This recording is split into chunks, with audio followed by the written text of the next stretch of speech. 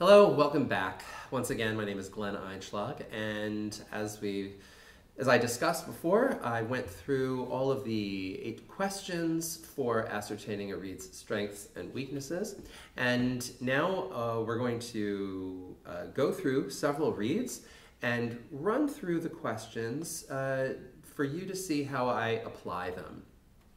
As you can see, I have several reeds. Over here, I have my tools arranged, so I'm ready to rock and roll. So first, we're going to take a reed. Again, I've assembled reeds in varying stages in their development. One great thing about these 8 questions is that they can be applied to any reed at any stage in its development. And as we all know, reeds change as we play on them and as they break in. So different things need to be done to them at different times in their existence. So we can do these 8 questions as many times as we need before a reed settles down. And I've also assembled reeds from some students with which I'm unfamiliar so that I can show you how I would deal with them. So let's just pick this reed that I believe is very early, in the early stages of its development, and we'll run through the questions and see what can be done or if nothing can be done. The first question is the reed too open or too closed? And I'm going to do the test that I described earlier, which is playing a B-flat major Herzberg scale in its first scale articulation, all staccato from low B-flat to high C.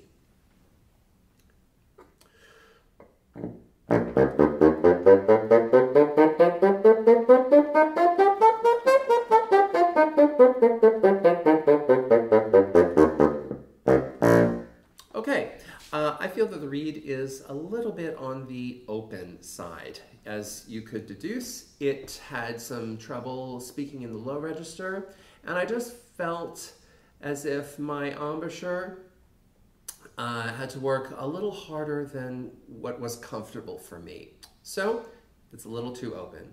The next question is the reed responding and or tapering effectively? Once again, I'm going to use the D natural and F sharp found in the Overture to the Marriage of Figaro excerpt, and I'm going to play them as soft as I can with a tuner on to see how softly I can attack and taper the note and how in tune I can get it.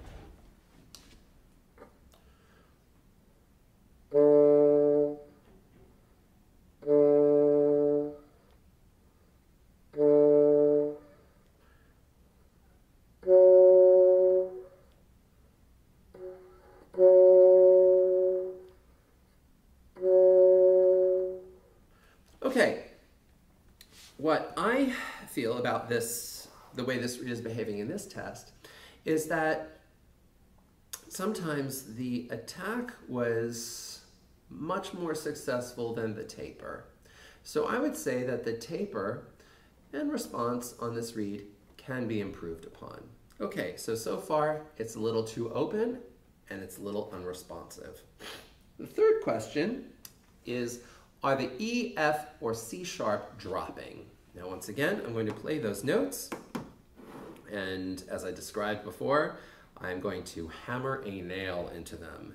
Let's see what happens.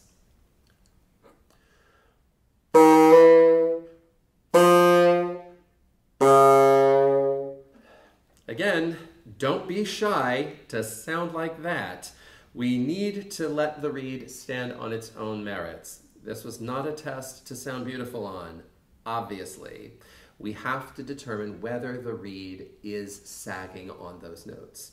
And I feel it is. The E natural is sagging much more than the others, but I think we can say that the reed is dropping. Okay, so once again, it's too open, it's unresponsive, and the E is dropping. Okay. Is it too sharp or too flat is the next question. I'm going to take my tuner and I'm going to put it on, and I'm going to play a 2-octave F major scale, mezzo forte slowly, and I'm going to play it as naturally as I normally would, adjusting for my instrument's intonation idiosyncrasies. And I'm just going to look at the tuner and gather information. I am not going to adjust. Again, I need to let this reed reveal its own intonation qualities. Okay.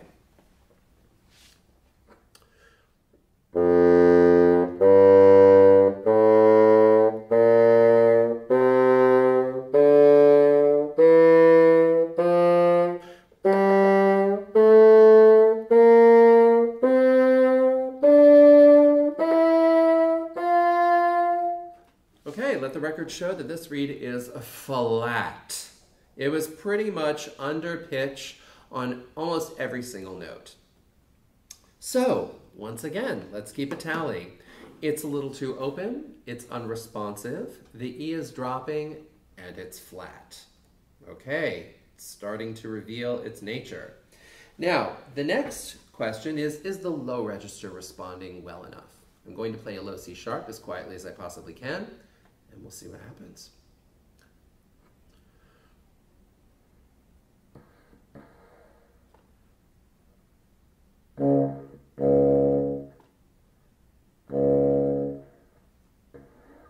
As we can see, the low register is not responding very well.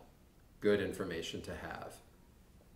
The next question is a reed closing up in the high register? For that, I'm going to play a high A, B, and C sharp rather loudly, and we'll see if it closes up and stops vibrating.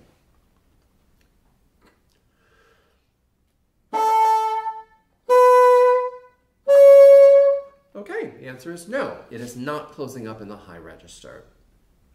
Okay, the next two questions are, is the reed not vibrating enough, or stuffy, or is the reed vibrating too much, or what I would say, wild? I feel that based on the way it was playing, the way it feels in my mouth, and the way it was playing, it's a little more on the wilder side and vibrating a little too much rather than not vibrating enough. And that's just something that I've developed an intuition for, and that you will too as you journey through these questions and play on many different types of reeds. Again, I don't necessarily have a test for those last two questions. Those are just a general feel of the reed. Those are general feel of the reed type questions. Okay, so the questions are over. Let's review. The reed is slightly too open. Okay, the tip opening is on the open side. It is not very responsive and it is not tapering very well. It can be improved upon. The reed is dropping on the E, F, and perhaps the C sharp. The reed is flat. The reed is not responding well in the low register. It is not closing up in the high register, and it's a little on the wild side. Okay, in a very short amount of time, I've gained a lot of information about this reed that I can use. Now, I have to decide what I want to do with this reed. I have many different options. I can try to improve upon it, or I can keep it as it is, or I can discard it. Well, I don't want to discard it right now. Something in me thinks that there might be some potential, and also it's rather early in the reed's life. So I feel that perhaps it will change as I play on it and as I work on it. Hi, now that I've decided that I want to work on this reed and improve upon it, I have to decide what aspect of the reed's playing characteristics I would like to improve.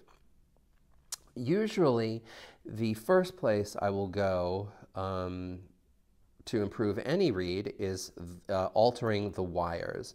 And the reason is because if I don't like the result, I can always put it back to where it was before. One can't do that when you're scraping wood off of the cane. Of course, it can't be put back. But the wires can be put back to where they were. So I like to go there first. Now, the two questions that are, I feel, most interrelated are, is the reed too open? And is the reed open or closed? And is the reed flat or sharp? So we've determined that this reed is too open and flat. So we have to adjust these wires by either squeezing them or crushing them based on its intonation traits, tendencies. So it's flat and too open. So as was discussed in previous videos in this series, if I squeeze the second wire from the sides, that will have the effect of closing the tip opening a bit, which is what I want because this reed is too open, and it will accentuate the spine, thus having the effect of raising the pitch a little bit. So that's what I'm going to do.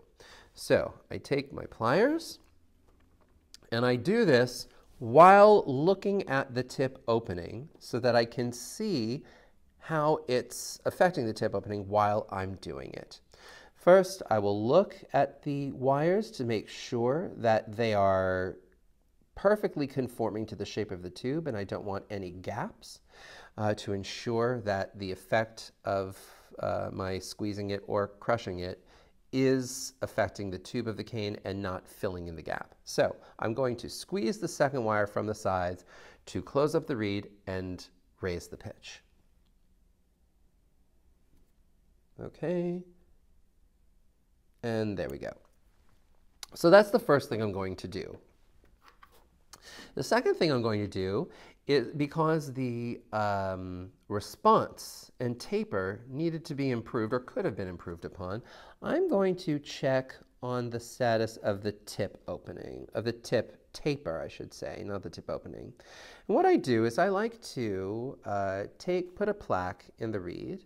I like to take my thumb and start on the plaque and bring it down to see how well my reed is tapering into the plaque. And it's not bad. It could be improved upon, but it is not bad. Now, here's where I have to make a decision.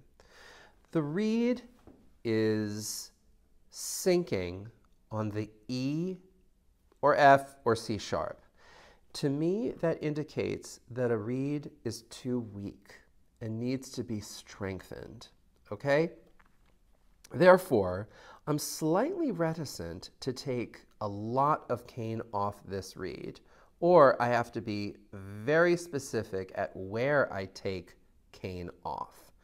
What I'm going to do is I am going to accentuate the spine and underline the taper from center to side.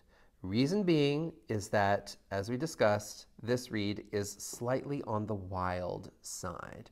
To me, that means that there's not enough taper from center to sides. So I am just going to very gently, with my knife, I'm going to take wood off on the outer channels to make the spine be relatively somewhat heavier, okay? I do use files, but for the purpose of this video, I'm going to use a knife so that you can see where the wood is coming off. Okay, so we're going to start on this side first. I am going to gently, again, very gently, start over here. As you can see, the cane is only coming off on the outer channels. Nothing really in the center because it is already weak enough that the E is dropping, but this will hopefully make the spine seem somewhat heavier, thus helping the flatness of the pitch and the wildness of the way it feels. Again, I'm going to be on the left side. Notice that my knife is always usually somewhat perpendicular to the blade of the reed, and it is not using a scooping motion. It is just gliding across the surface of the reed. And as you can see, I'm only concerning myself really with the outer channels. This is, again, not something I do on every reed, but I'm doing it on this reed because I want the center and spine to be accentuated. And because I can't put cane back on, I have to take cane off where it's too heavy. Now I'm going to do that on the other side very gently, just to make sure that it's tapering. Not only do I have to be mindful of the taper from center to side, but also from back to front. So as you notice, I started taking cane off towards the front, then I move back, and I go over the place where I removed cane a second time, then I move back even further, and then I remove cane over the place I removed a second time, and then a third time. This will assure that you will get a taper, which is very, very, very important. And I'm just going to gently do it on this side. Again, very, very, very slight. The E is dropping, so I'm very mindful of that. And I have accentuated the spine not only through squeezing the second wire, but also making the taper from center to side much more accentuated. So let's see if this has improved the reed at all. Okay, now that I have worked a little bit on this reed to correct the problems of a tip opening that was too open and a pitch that was a little on the low side and a wildness about its playing characteristics, I'd like to try it and see whether what I've done to it has had any effect whatsoever. So now that I've worked on it, I will go through the questions again. So the first question is it too open or too closed?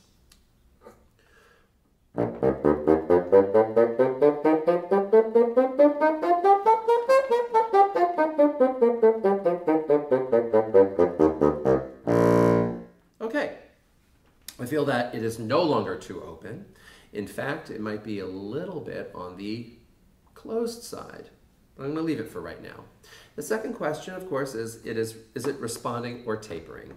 So let's see what happens.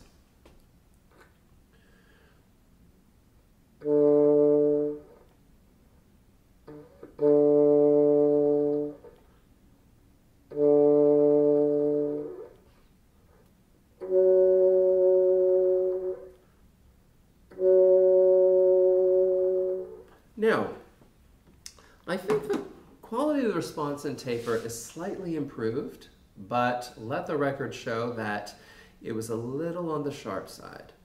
So whereas the quality of it is slightly improved from before, I can't say the response and taper is precisely where I want it to be because it is on the high side. So I say that the response and taper can still be improved upon. Now, I'm going to answer the third question, which is, are the E, F, and C sharp dropping?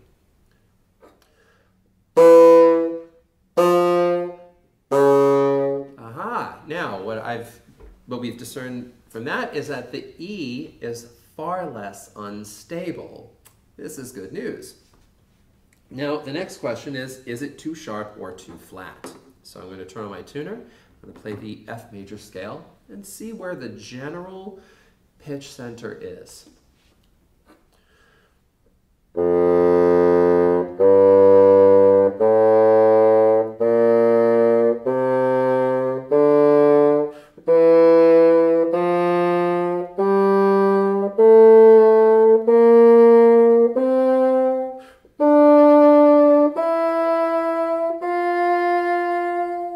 Okay, it's far less flat than it was before. In fact, on some notes, it was riding a little sharp. So to me, that says it has improved. on the incredible flatness that it was portraying beforehand.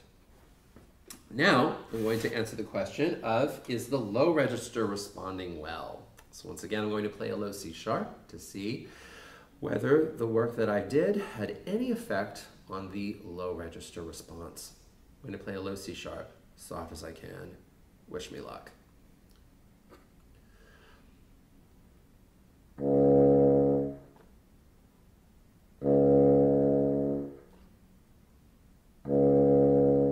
Okay, I think it has been improved upon, which is also good news.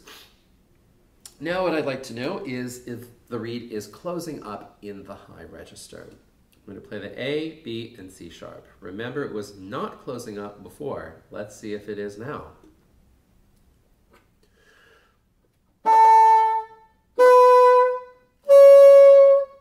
Okay, so we have not sacrificed any of its high register strength, even though I removed wood off of the cane, off of the reed, off of the cane that makes up the reed.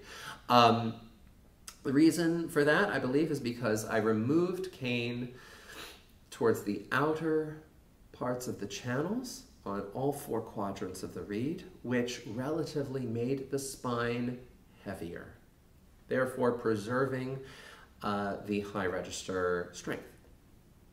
Now, I need to determine whether it is too stuffy or too wild. And again, there is no real test for this.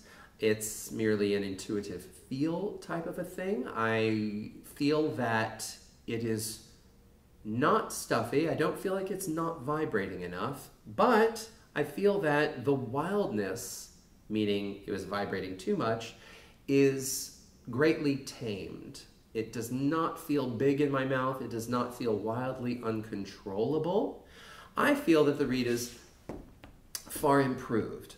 Can it be improved upon even more? Of course. However, I am going to stop with this reed now, and I am going to choose to play on it for a while because it's very early in this reed's development, and I would like to guard against doing too much too soon. At this point in a reed's life, I would rather just guide it towards a pretty good intonation tendency and also let it have a very comfortable free-blowing feel to it. I feel that it can play all of the registers of the bassoon relatively comfortably, so there are many things that I can practice and work on comfortably, and that will allow this reed to break in a very comfortable way. So yeah, I'm going to stop with this reed. Thank you.